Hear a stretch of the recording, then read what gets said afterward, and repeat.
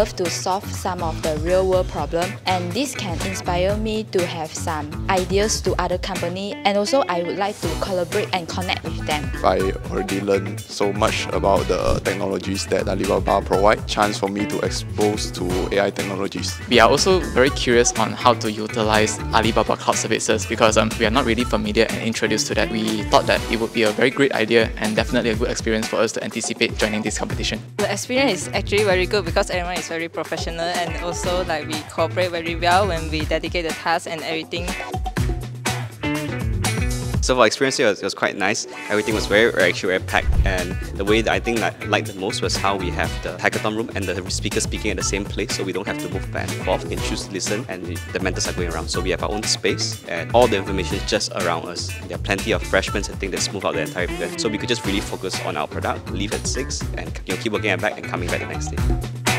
So we developed FundSide AI to actually help to solve problems such as startup owners who actually require grants, and we provide grant recommendation and fund insight for them to analyze it. Alright, so the project we're working on is InsureScan, where it is a service provided to the insurance company itself, help them streamline process claims, where we do several checks, we do document checks, we do the damage assessment, we do car model check, and also we do 3D model cross-checking. Yeah, so these are special features in InsureScan that streamlines the process of insurance claims. Like anything, we have different style of solve the problem. So the most important one is our team they want to add some feature, and some of them have different ideas. So we need to make sure that our scope is the same. We all met in Discord actually. We are not planned together, so it was quite special for us as well.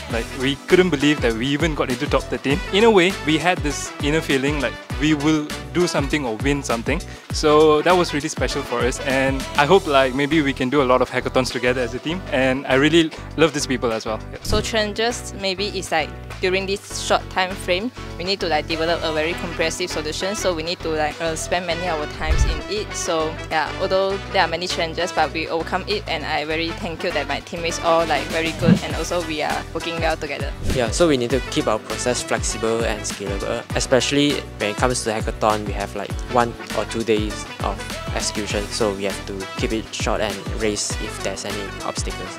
I think the challenges, of course, are all participations and submissions are equally great. I think it's a tough time for us to make decisions, and we have good deliberation sessions among the judges to actually select the top 3. The most important lesson that we have learned throughout this hackathon is that it is very important for us to learn about the tools before we get to use it. Without knowing the right way to use the tools, we will waste a lot of time. So I think that would be the main lesson learned for us.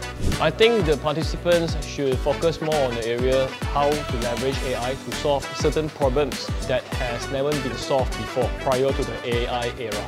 Keep being hungry, keep pushing the boundaries, really test out the state-of-the-art model and see how you can come up with solutions that are designed to improve people's life. So my advice for future people who want to join hackathons, be brave and be always courageous in terms of exploring new ideas and new creativity, because in this world where we have all the AI being revolved around our ecosystem, especially it's becoming more and more modernized,